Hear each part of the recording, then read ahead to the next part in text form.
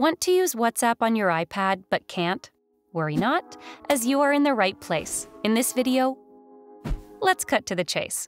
Since there is no official confirmation or app from the house of WhatsApp available for iPad, we will make use of this solution. Here's how to do it. On your iPad, head to Safari or any other web browser.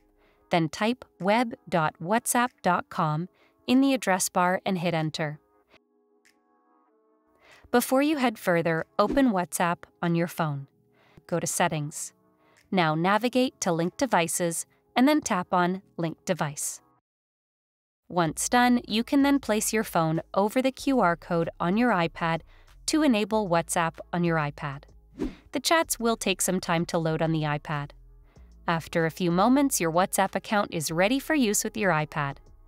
Please note that you cannot use WhatsApp on your iPad without an account on your phone.